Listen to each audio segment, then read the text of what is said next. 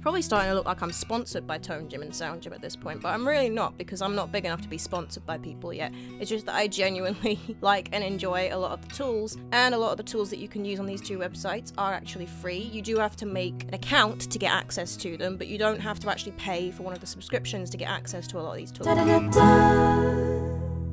Hi guys, it's Emma, welcome back to my channel, and if you're new here, then welcome to the chaos. I do all things music related on this channel, from putting up covers and show reels to show people what I'm like as a performing artist, to my favourite style of content, production, songwriting and audio engineering content. Today I am doing something that is a bit of a crossover between my talky style content that I quite often do, where I'm just talking about music related subjects, and me as a gigging musician. I did another video previously going through some of my favourite vocal warm-ups that I do before gigs, and just trying to stress the importance to fellow gigging musicians of warming up your vocal. In that video, I think I mentioned the vocal warm-up tool that exists on Tone Gym and how useful I have found that, and how it is a useful tool that exists that you could use, but also that it allows you to make your own vocal warm-ups. I've made one that I frequently do before my gigs. It just makes it easier for me to actually warm up at my gigs if I've got a routine that it just start it and go through it. But I've been meaning to make some others, but I keep putting it off. So today's video is mostly just, I need to do this thing. I've been saying I'm going to do this thing for about a month. I still haven't done it.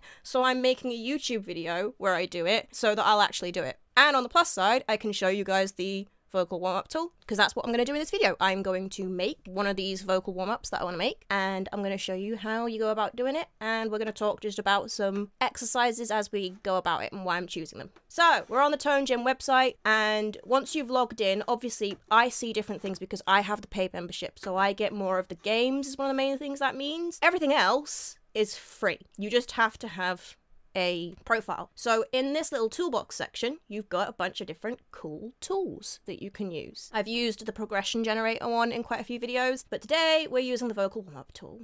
This is what it looks like. So you got this piano, and if you hit just play on any of these, it will just play through sound. A bunch of exercises.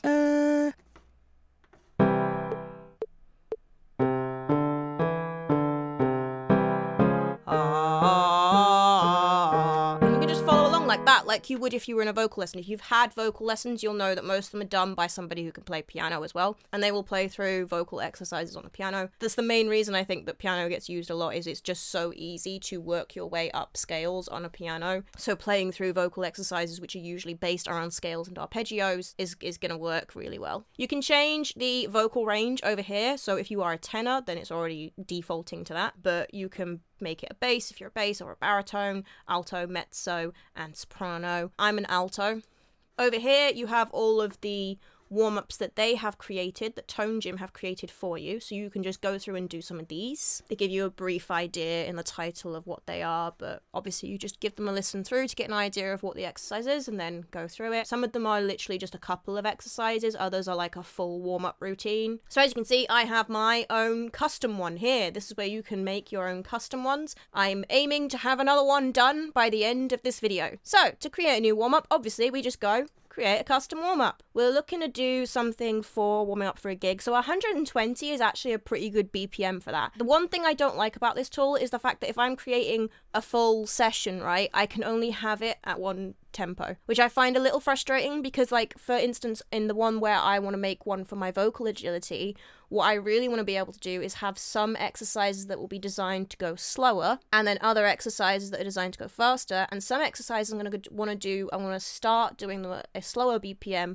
and then try doing them at a faster BPM, and then try doing them at a faster BPM still. I'm just going to have to make separate ones for that, which will be kind of annoying. So we're going to call this gig warm-up. So you give it a name, you pick a tempo. If you're looking to do something where breath control is the thing you're really trying to work on, then a slower BPM is going to be better for you than a higher BPM. Slowing everything down and really holding out the notes so that you're forced to really control how much air is coming out so that you can take one breath and do the full exercise. Whereas if you're looking to test out your agility, then for a more advanced agility one, you are going to want a higher BPM. Anywho, so next you have to create scenes, and your scenes are your individual exercises that you want to do within this particular warm-up. These are all the different settings that you can change on it, and I'll go through each of these as we go. So our first big one is, do we want an exercise type where we're doing notes or glissando? The main thing this controls is if you hear at the start of one of these exercises, humming. can hear he tells you what type of noise we're using for the exercise, what sound we're using for the exercise, projection type as they have named it on here, and then he demonstrates that's because that exercise is a notes exercise. If it was a glissando exercise, then he would go He does that for glissando exercises. So that's how you know which type you're supposed to do. If you're supposed to do each of the individual notes as an individual note in this exercise when they're then played on the piano, or if you're supposed to blend them together into a glissando if you're looking to go up and down. We're going to start with a notes exercise, and we're going to start with some humming. We're going to go down, and we're going to go up and then down.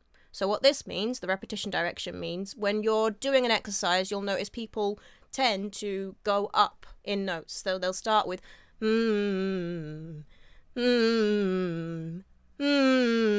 but sometimes they might go down first. And all of these exercises, they're designed so that you go either up and then you come back down. So you get to the top of like and then you come back down like that. We are going to go up and down for this exercise, but if you were going down and up, you go the other way. You go down first and then up. Pick our number of repetitions in a second, because first we want the exercise. So the exercise I want to do first is literally just down on a hum from the 5th up from whatever note is our chord note. So we need sol, la, mi, re, do. That's what those notes are. For those of you who don't know, these things down here, they just represent the notes in a scale. So you've got do, re, mi, fa, sol, la, ti, then to another do. So you know that these two, if we were doing it with C, both the do's are a C. The re is a D. The mi is an E. The fa is an F. It just goes up like that. So that's just the way that when you're doing these exercises, they name the notes of the scale. So for this exercise, we're coming down from sol and just going down the notes until we get to do. Da da da da. Simple, right? Now the question is, how many times do I want to do it? I'm not sure. Do I want to go all the way up the octave? That could take a while, but this is our first exercise and it is designed to warm us up quite well. The alto tends to start there on that C. So it would mean going up to this C and this G.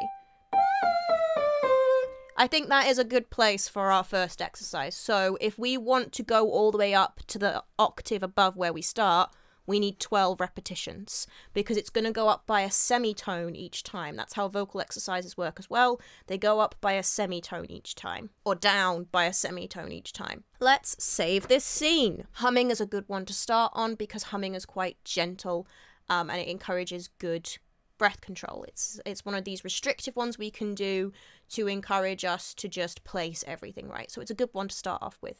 Another good one to start off with is lip trills. And lip trills are my favourite ones to use for glissando exercises. So I tend to go from a humming exercise to a lip trill exercise, and I'm going to do a glissando. Now, for your glissando exercises, as you can see, it's 2 notes. So again, we can pick to go up, down, or down, up.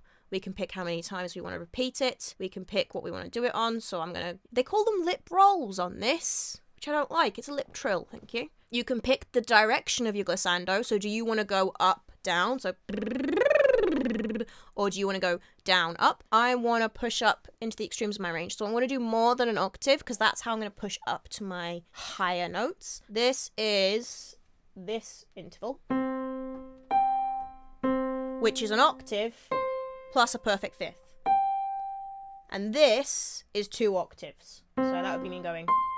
You know what? Actually, no. I'm going to do a perfect 15th for this. I'm just only going to do it 5 times. And that gets me nice and warmed up into the higher bits of my register. Okay, save. Next scene. Glissando, lip trills. But this time we're going down, up. Do we think 5 times again is probably a good number? But I feel like we're going to want a smaller interval for this. I feel like that could be good, a perfect 5th. Next scene. Okay, we want to do some basic type ones. Do I want to do an arpeggio or... That's another one I like to do. I think I'm going to do that one because that's got a bit more vocal agility in it then. So I think we're going to do do, re, mi, fa, sol. Do we repeat them?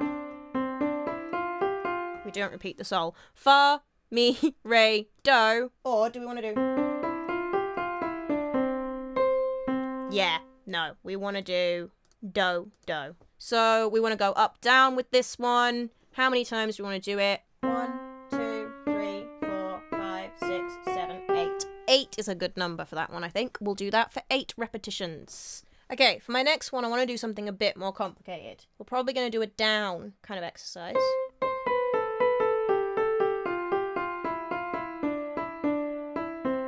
Something like that is what I'm thinking. I'm going to put that it's on a ma, but rather than do this on a ma, I would actually do this on a mi. So we're going to start on the do up from where we're going. 1, 2, 3, down, up again. 2, 3, down, up again. 2, 3, down, down, up, down.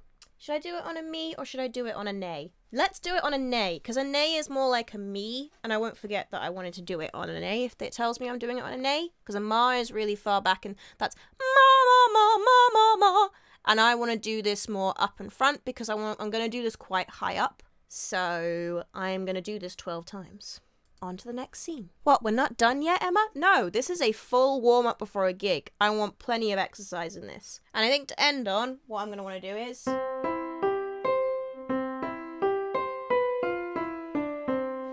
something like that, a bit more complex in terms of the notes we're doing. Pitch precision in there. Do, mi, sol, do, ti, fa, mi, re, do. Just on an R. Yeah, just on an R. 5 times I think is a good number. Yeah, 5 times. Okay, that'll do for this warm-up. So let's see what we've actually got. Create warm-up. This is where we discover that something's gone wrong with, something could have gone wrong with some of these parts. We'll see. Humming.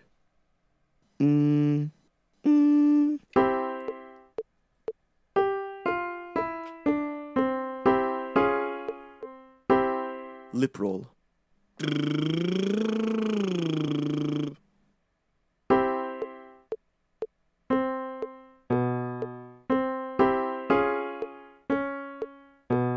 I have no idea what exactly has gone so wrong there, but we're going to have to fix this. So we're going to have to create a new one and try and fix that. I don't know why it's doing that. It shouldn't be doing that.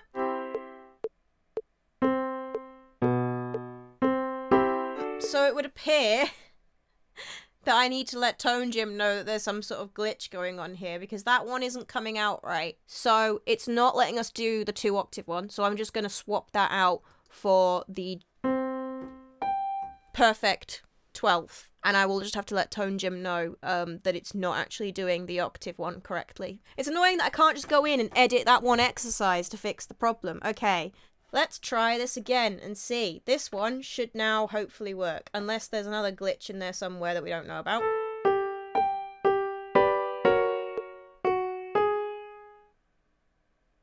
And there's also an exercise missing in there somewhere. Okay, we're gonna have to give up. This is very frustrating. So I don't know what's going wrong with this, because every time I have used this previously, I have not encountered these problems. The playback thing could be a browser issue. The fact that the wrong exercises are coming out is definitely not that, which is frustrating, because I assure you it is a really good tool. You could see there from the stuff that I was able to build, you can make some really easy to use vocal exercises that once you've made them, you can just play these through, which I find really handy, because I struggle with having to make decisions in the moment about what vocal exercises to do before a gig. It's nice to have just a set routine that I can go to. I will report these issues to Tone Gym, and let me know if you have a go yourself and if you spot any other bugs in it, but I'll add an update to this video if anything changes. Okay, hi guys, I am back with an update. So, good news, I did actually manage to get it working on my laptop. I remade the warm-up that I was trying to make. I have actually included one extra exercise in the remake that I've done this time, and I managed to get it working this time, with the exception of the lip trill glides that we were having issues with, where the exercises were not coming out right, but the actual program not working, that issue of it basically cutting off before the end of the full warm-up, I have managed to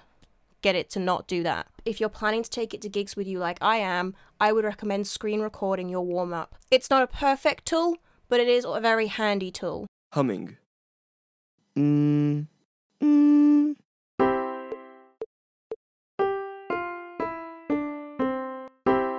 Lip roll.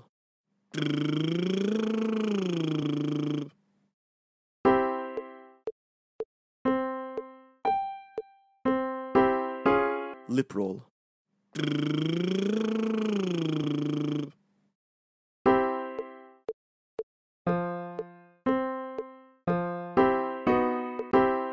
A or E sound.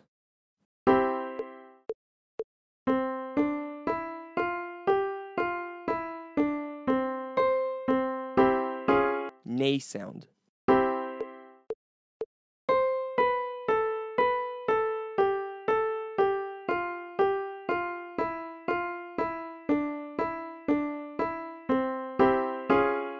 Ma sound.